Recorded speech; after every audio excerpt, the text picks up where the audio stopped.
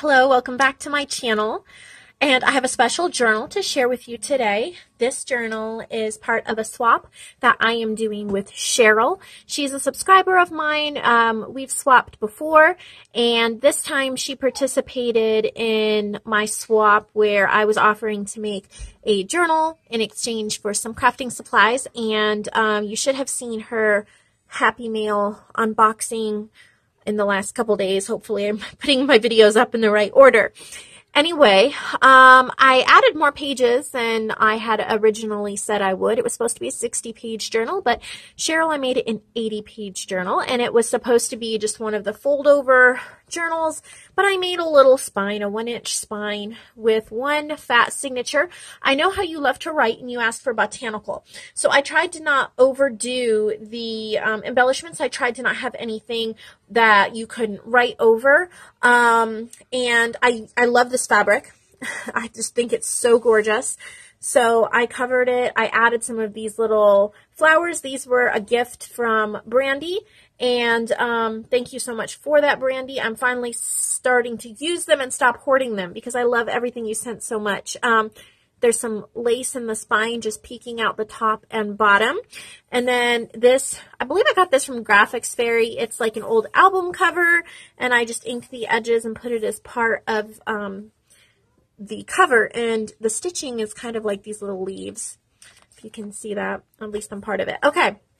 So the closure, I got this idea from Shelby, and when she sent me a journal for a swap before, she just did one eyelet in the back, and then and I'm using the journal she sent me right now, and I love how I don't lose the tie, but it's on the back out of the way. So I decided to try that for the first time, and I do like it, and I definitely think I'm going to be doing that more often. All right, so let's get right into it. So on the inside, I covered it with this tan paper that kind of has stitching, and I used a book page from a book on the roses, and this is Old Garden Roses and Shrub Roses, and I made a big pocket text spot and a giant journaling card. So you can put a photo if you want here, Cheryl. There's journaling on the background.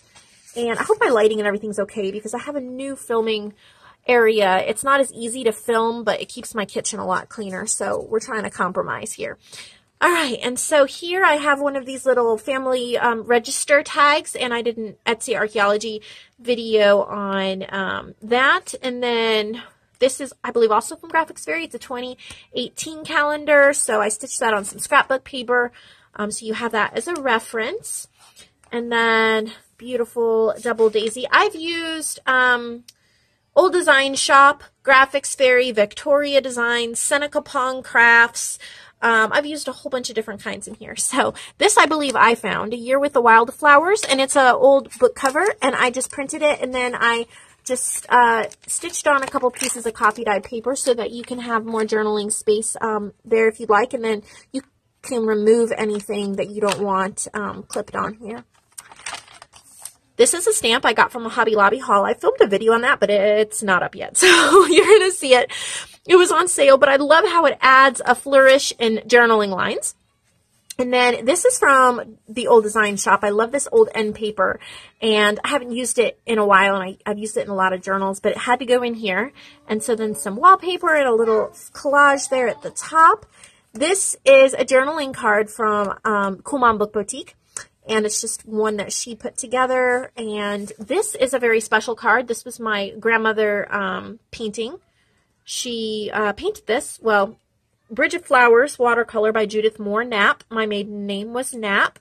And so this is really special, beautiful.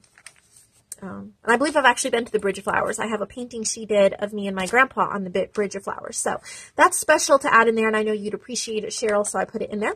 I love these ATC cards from Victoria Designs. They're old ledgers, and they're amazing. And I just used another one of my new Hobby Lobby stamps, a wheat, to put on there. Also, this is from my other grandmother. She gave me a whole bunch of her painting books. And she's a painter, and I'm an artist, and so they're gorgeous. And so I'm sharing that with you too. And this just brings back warm, fuzzy feelings of my grandma. And so they're vintage art book. Here's a little text spot and a journaling card. Little collage here.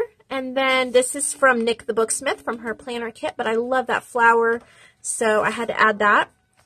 And then there's that journaling stamp again on the coffee dyed paper.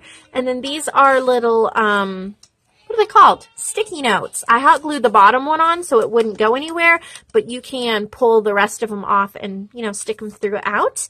This is a vintage garden book page, and I added a cute little polka dot tab. Then I made a little journaling card with a stamp here. You can journal on the back of that. I made some homemade washi. It doesn't really stick. I had to use hot glue. It's just a little strip. You know when you buy those 12 by 12 sheets of paper in a pad and you rip it off and there's that little strip at the top? Yep, that's what that is, and I just did some machine stitching on that. So here, I think this ledger was from Mel's Stamp blog, and I did another one of my new Hobby Lobby stamps on that. And then this, I believe, is from Digital Collage Club. I told you I used a lot. It's part of a library card, but I just cut the top off, so it was just a little journaling spot. I added some stamping, like frames, so you could put a date or a title. So a little Planner Society washi, and then this is a floral, like a Birds and Blooms book, I think it was called. And then I added this ephemera here. It says My Friend, and since Cheryl's one of my crafty friends, I added that. This is Honeysuckle. Here's a little flower and paper ribbon. I tried to leave you lots of journaling space. This is from Old Design Shop. I love this page. I've used it in multiple journals. This is from Seneca Pond Crafts. It's a little label from one of her kits left over from the 8 Cousins journal I did. Some washi up there. Stamped frame. I like that doesn't add bulk, but it adds interest, and then you can date it or write a title like Family Vacation, Menu, or whatever. This is from, I believe it's Country at Heart 2008, and I used this in a journal. Yeah, I used this in a journal before. I just thought that was lovely to use again. This, I believe, is from Calico Collage. I want to say this is the Songbird one, so I added one of those. Here's a little journaling card I stitched around, made a little lace paper clip. This is Graphics Fairy, and then this is a baby wipe, a dried out baby wipe in the back, and it's all pretty and green because I used it to clean green paint and green ink up, and it was so pretty and it adds a lot of texture, so I stitched it on there. And then we have Graphics Fairy, Nick the Booksmith, and this is giant sewn pocket for you to stick things in.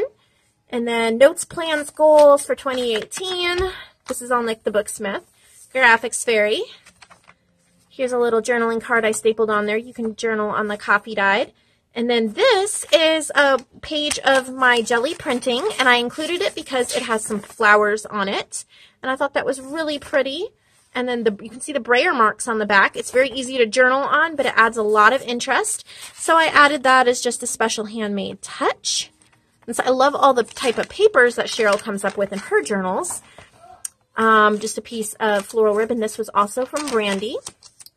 And then these little labels are in my shop. So if anyone's interested in purchasing them, but I did a little coffee dyed ribbon and then a little label. So again, you can label, you know, maybe put a photo here or something like that.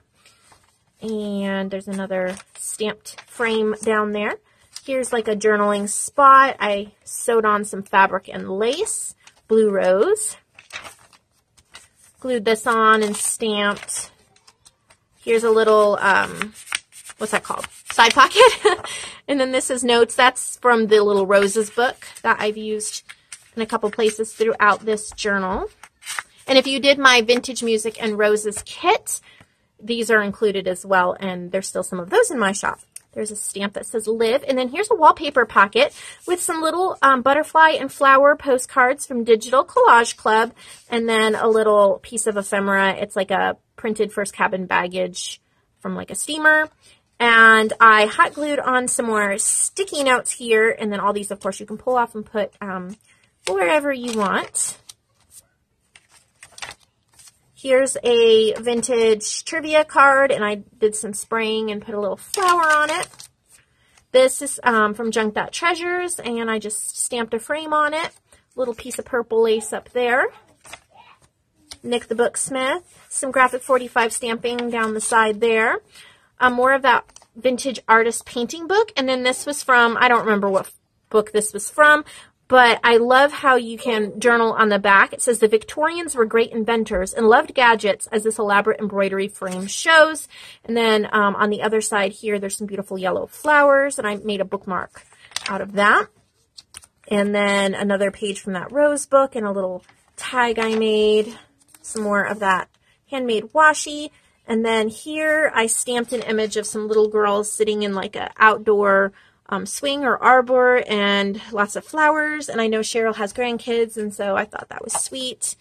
A little graphic 45 stamp up there.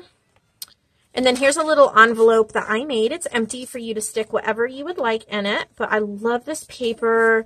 And then I put 2 of the labels that I have in my shop on there, and I stamped a little stamp up there for the stamp, and then you can stick, you know, receipts or ticket stubs or something, a little piece of ephemera of something you want to remember. And then in the back, my new stamp, uniquely handmade limited edition, and then I signed it. So I really do like how this turned out. It's very me, but it's very Cheryl at the same time. So that's what I love when I know what somebody likes. Now, of course, I'm saying all this and she's going to be like, no, that's not really my style. No, I know Cheryl loves my journals. So I hope that you enjoyed looking at this. Thank you, Cheryl, for doing this swap. Thank you for the goodies you sent me. I hope we can do another swap soon. I would love to continue this tradition that we are starting, and I'd love another one of your journals. So maybe contact me and we'll work something out in the next few months. So have a lovely day.